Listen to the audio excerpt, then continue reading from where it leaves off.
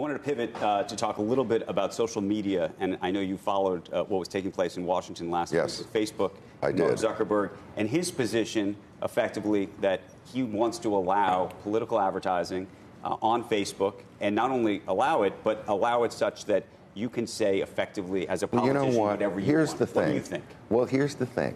He's right. Not only is he right, it's against the law. On broadcast television, you cannot censor political advertising. Did you know that? Even if it's a lie? It doesn't matter. You can't censor it. By the way, how are you going to prove a lie, given most of these commercials in negative advertising are filled with exaggerations and things? But I think Mark Zuckerberg is completely right. I think he's become this poster boy, and he, you know, I actually think of all the services, of all these big monopolistic services, Facebook is really the most benign. Facebook does not compete with its advertisers like the others do.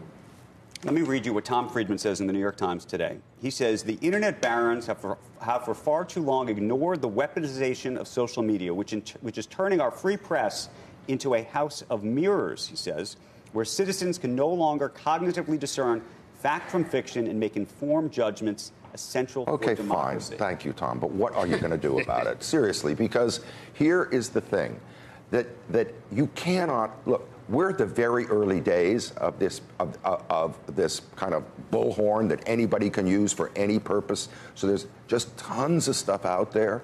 You know, to indict these people who are in charge of these systems. By the way, they're not, you know, but believe me, the one thing they don't want is this huge draft on them of their responsibilities. But by the way, I think Facebook has spent billions of dollars to try and tame this, because everybody would want to tame it. It ain't easy to do so. What do you do? When you see Elizabeth Warren take out an ad that's factually false just to prove that it's doable. Are we now going to get into truth in terms of political positioning? And you're a big boy. Aren't you a big boy? I'm a big boy. Are you going to get hurt by this? I don't believe what I read all the time, except the New York Times. But I don't believe what I read. I'm a big boy. I can take it. Let me.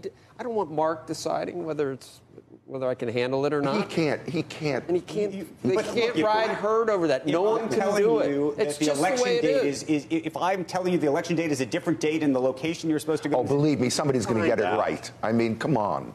You know, yes, it's very hard to discern things. But by the way, one of the reasons you choose what you take in, what you read, et cetera, is because one hopes you've done a little due diligence and you think that they're hateful words, fair and balanced, that have been so damaged by those guys down the road.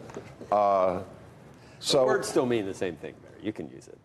Fair and balanced still is a good thing. Do you think so? I think you don't need to. It's not tainted forever. They're English words. They don't own them. Well, I think it's proprietary now. Okay, God, that's horrible. Then nothing's fair and balanced except them.